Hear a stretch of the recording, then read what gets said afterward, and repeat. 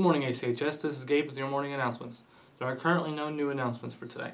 On to your weather with Adult. Good morning, Bearcats. Here's your weather for the day. We're going to have a high of 71 and a low of 51. Today is going to be cloudy and a 4% chance of rain. Wind will be up by 14 miles per hour.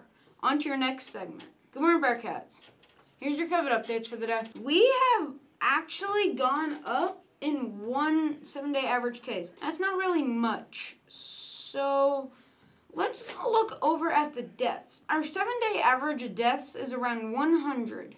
That's pretty bad. Make sure to wear your mask and stay safe. On to your next segment with Gabe. Hi, welcome to a little positive info because we can all use some optimism.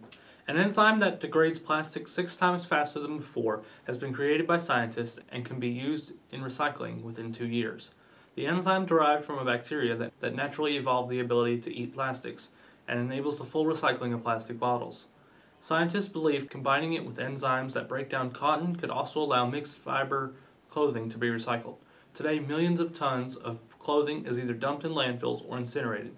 Plastic pollution has contaminated the whole planet, from the Arctic to the deepest oceans, and people are now known to consume and breathe microplastic particles.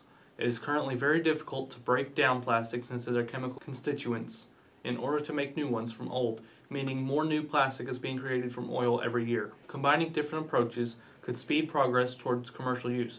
If we can make better, faster enzymes by linking them together and provide them to companies like Carbios and work in partnership, we could do this within 2 years. In 2018, work had determined that the structure of one enzyme called PETase can attack the hard crystalline structure of plastic bottles. They found by accident that one mutant version worked 20% faster. Combining the plastic-eating enzyme with existing ones could break down natural fibers and could allow mixed materials to be fully recycled. Mixed fabrics of polyester and cotton are really tricky to recycle.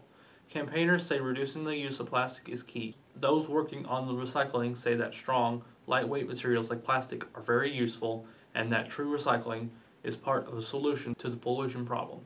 This has been a little positive info, looking on the bright side with you. Now on to your next segment. If any teachers, staff, or students have anything they'd like to be announced, please email us at bearcatbroadcast@anderson.koschools.us. Thanks for watching and have a great day.